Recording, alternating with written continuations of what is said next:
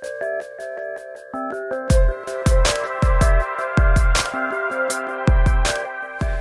guys, and welcome to this week's installment of Tuesdays with Lauri. My name is Lauri Laukkanen and I'm one of the editors at SLR Lounge. You can also find me on Facebook at Lauri Laukkanen Photography. Today we're going to be taking a look at my photograph titled Candyland. We're gonna take a look at how the photograph was lit, and we're gonna talk about how we can add interest into our studio shots by playing around with the colors, adding some textures, and using creative blurs. But with that said, let's get started. So before we get to the photograph itself, I would like to give credit to the people that helped me create these photographs. The hair, makeup, as well as the styling were all done by one person, Jasmina Korhonen, who I believe, at least in my opinion, is one of the best makeup artists in Finland at the moment. And the model in this photograph is Taru Hahto. They were amazing, and without them this photograph would not have worked out. So all the credit goes to these people. But now let's get down to business. Let's talk about how this photograph was lit. Let's open up my new lighting diagram from here and let's start creating. So what we did was we used actually a white wall instead of a white backdrop. And the reason for this was I knew that I would want to switch the color or change the color of the background in post, and that way I wanted, instead of having a clean white background, what I wanted was a gradient, kind of grayish background, so that it would be easier for me to change up the hue later in Photoshop. So what we did was, I'm gonna create a white backdrop here now. But just remember, this backdrop is actually a wall, a white wall. We positioned our model quite far away from the backdrop. So we're gonna take a subject from here, a woman, and we're gonna position her quite far away from the wall. And then this photograph was lit using a soft box. So we're gonna take from here and go down the soft boxes and a soft box from here. This was lit kind of like a butterfly, so coming straight down in front of our model, and our model was kind of facing the soft box. So this is pretty close to how it was. I was shooting the photograph from here, so we're gonna add the camera, angle it as well. And then to fill in the shadows on the other side, what I actually did, instead of using a reflector, what I did, I set up another soft box, which I did not fire. I just placed it really close to our subject, and because it has the white material in front, it also acts kind of like a reflector, and that way it filled in the shadows a bit.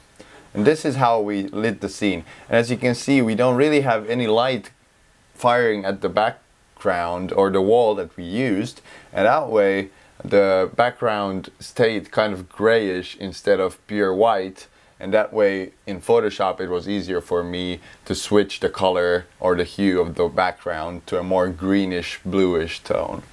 So this is how we lit the scene, and now let's go to Photoshop and talk about how we can add interest into these kind of a little bit boring clean white studio shots here. So this is the image before any editing was done. Here you can see the background is not white, even though the wall was white, but it's more grayish. And here, the first folder that you can see, I have a few layers here. I called it the retouch and the first coloring layer, or that's where I have the first retouch and coloring layers. So if we just turn it on, you'll see I already changed the hue of the background. I cleaned up the skin, got rid of the stray hairs, and did kind of the retouching and the first coloring. Let's turn these off and put them on one by one so you can see. In this first group, when we turn it on, it's just a basic skin retouch.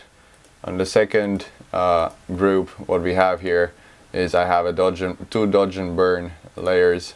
I use the curves adjustment panel when I dodge and burn, so that's what we have here. And then in the third group, that's where I have the colors, and we'll turn these on one by one so you can see. The first thing I have here is I changed the hue of the background to a more greenish tone, as you can see here. Not that visible of an effect yet, but it's the beginning. Then what we have here is an iris blur. I can't talk today. So what I have here is an iris blur. So what you can, as you can see, if you look at the hair, for example, here, I just blurred some areas of the image using the iris blur, and you can get the iris blur by going down to filter.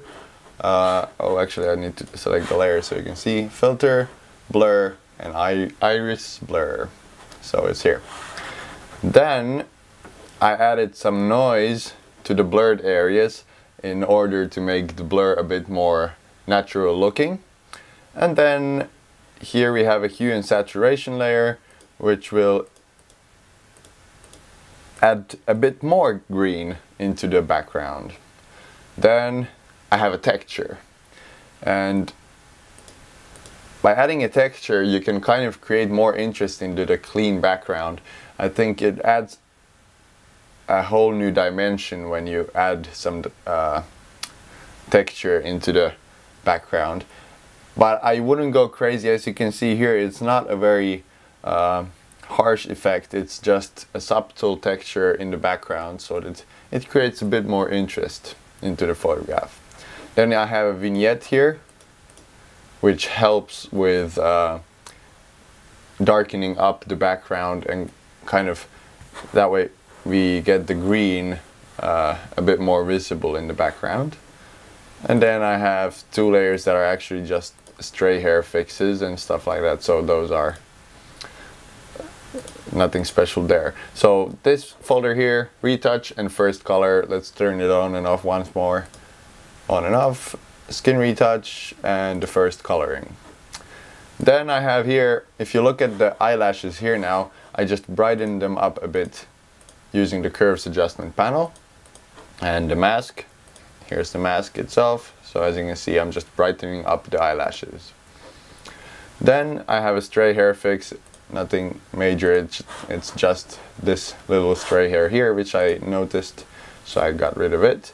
And now here I added a bit of saturation into the face to kind of make the makeup pop, but again, a very subtle effect. You don't want to go overboard with this kind of stuff, so we're gonna click here. You'll see it's a very subtle effect, most visible probably in the green areas here if you look.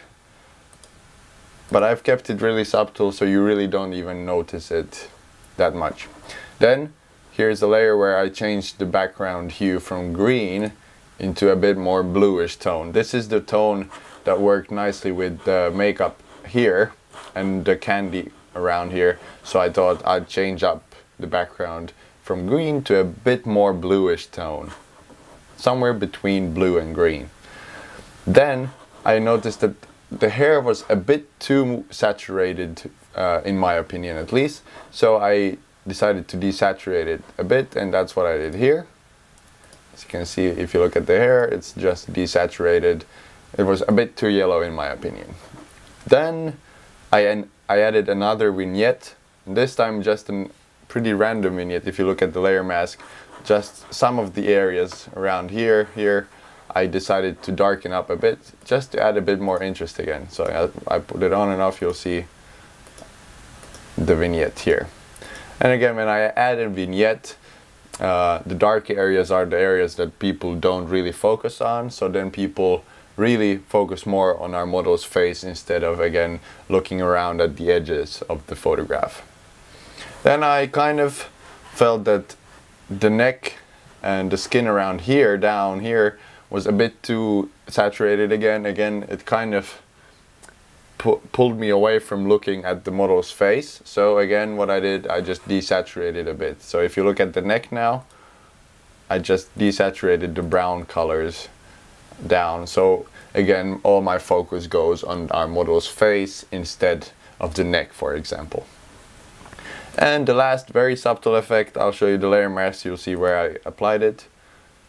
Mostly on the candy, little candy around her face. Just to add a bit of vibrance into the colors so that they again pop a little bit more. Yeah, so that's pretty much it. We went from this a bit boring white clean photo to this, which is a bit more artistic, at least in my opinion, and a little bit more interesting in a way, when you don't have the white clean background but you have these colors that really work together quite nicely. You have this texture which adds a bit more interest into the photograph, and then you have still these blurs that help you that help the viewer to focus really on our subject's face instead of wandering around the whole photograph. Yeah, but that's pretty much it. So I hope you guys enjoyed this week's installment of Tuesdays with Lauri, and as always, if you have any questions or requests for future episodes, just leave a comment down below and I'll do my best to help you all out.